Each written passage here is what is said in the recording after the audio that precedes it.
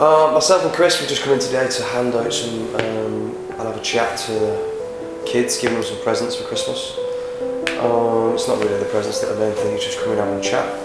See how they're doing and how they're feeling and if they're going to get a chance to go on for Christmas.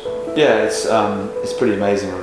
Actually going around speaking to a few of the patients and their parents, they all say how brilliant the hospital has been and the cancer centre has been, and obviously the work that Nick does with the cancer centre is brilliant. You know, my mum went through chemo and I remember her being in some pretty horrible places, whereas this they make a lot of effort to make it as welcoming as it can be. So it's a pretty special place, and when you see sort of the kids smile and tell them, and sort of their eyes light up when you come through a room, and it's just kind of a nice thing to do. So yeah, it's fantastic.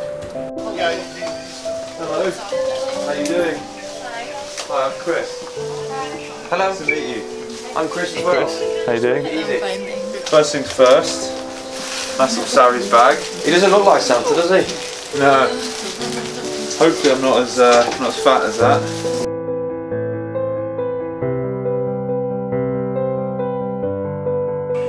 We have to come to rugby. One and Christy. Exactly. No, I'm one, he's dead.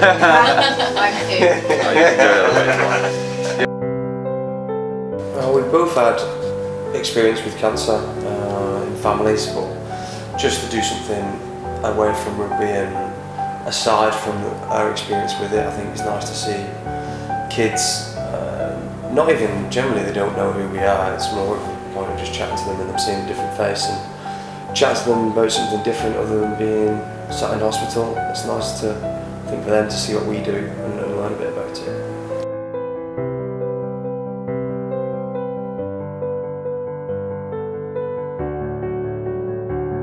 We're trying to do something a little bit different at the ground, as you say, putting the event on and the stand at the back.